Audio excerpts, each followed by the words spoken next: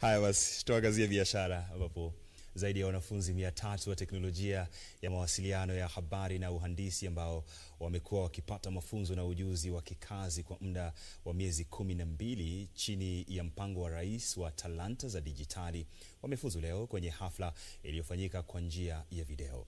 Afisa mkuu wa halmashauri ya teknolojia ya mawasiliano ya habari Daktari Katherine Getao alikariri jukumu muhimu linalotekelezwa na teknolojia ya ICT, akisema kuwa vita dhidi ya ugonjwa wa COVID-19 vimefanikisha utayarishaji wa programu bunifu za simu za mkononi na tovuti za kukusanya, kuchanganua na kuripoti takwimu, kuchunguza na kubuni mikakati kuambatana na takwimu ili kukabiliana na janga hilo.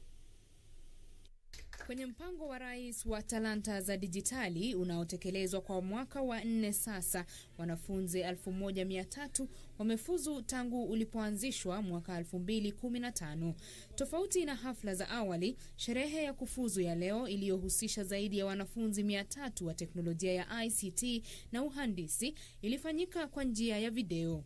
Waliohutubu walikariri jukumu linalotekelezwa na teknolojia ya ICT katika mipango ya maendeleo nchini, hasa huku ulimwengu ukikabiliana na athari za janga la COVID-19 ambalo limefanya mashirika mengi kutekeleza shughuli zao kwa njia ya mtandao. I would also like to acknowledge the engineers, the ICT people all over this country who are making it possible for us to interact, to talk, to share over video conferencing, to continue buying and selling and communicating with our friends and business associates all over the world.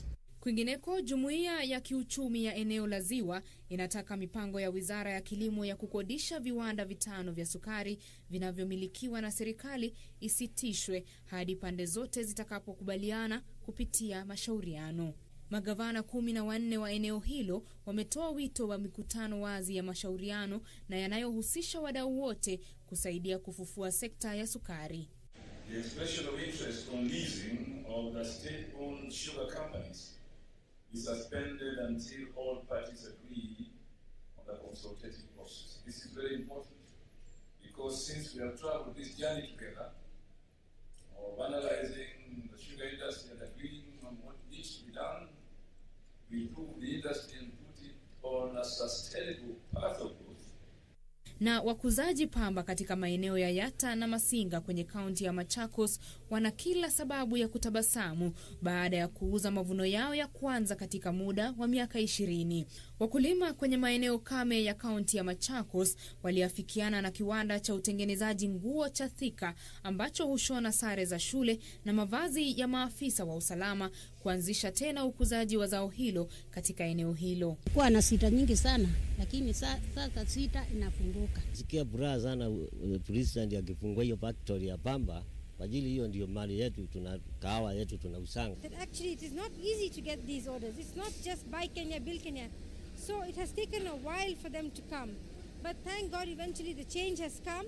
People have heard and the change is here.